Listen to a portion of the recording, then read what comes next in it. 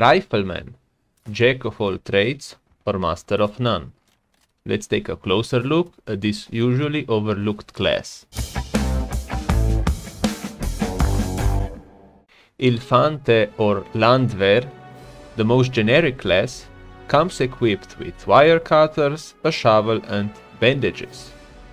When it comes to rifles, you can pick one from a big variety, part of which are also rifle grenades. A bit awkward to aim, but once you get the feeling, some people absolutely love them.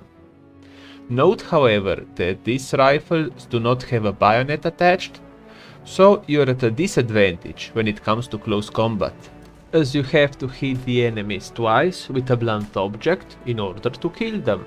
For the secondary slot, you will start out with the ammo box, which allows you to double and replenish ammo to yourself and your teammates. You will see an orange marker with ammo inside on people, which means that they still have ammo, while the red color means that they ran out of at least one type of ammo. For officers and mountaineers, these are usually the flares. Know that with this box you can also replenish ammo to mortars, MGs and field guns. The other option here is a single grenade. Nothing special about it. Now let's take a look at the skills you can use. The initial skill is Ammo Carrier, which allows you to build an ammo box from which people can replenish their ammo. If the box is placed near a spawn point, it provides additional ammo to anybody who spawns on the point. Point main makes you contribute more when taking an objective, useful for people playing up front. Rifle Grenadier doubles the amount of rifle grenades as well as accuracy. It makes for a great combo when using the rifle grenades.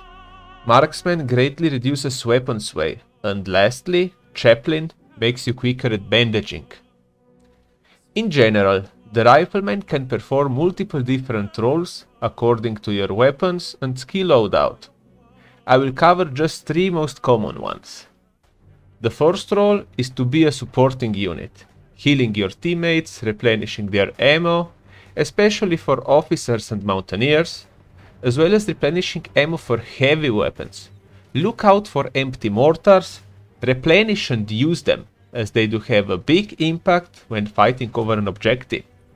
From time to time, you will help by firing the rifle, but primarily you are in the second line and you help indirectly.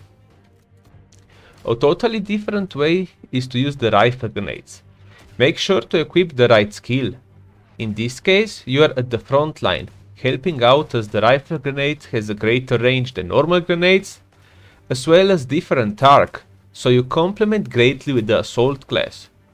Or you can also do it on your own, firing from a trench or a crater into the upcoming enemies.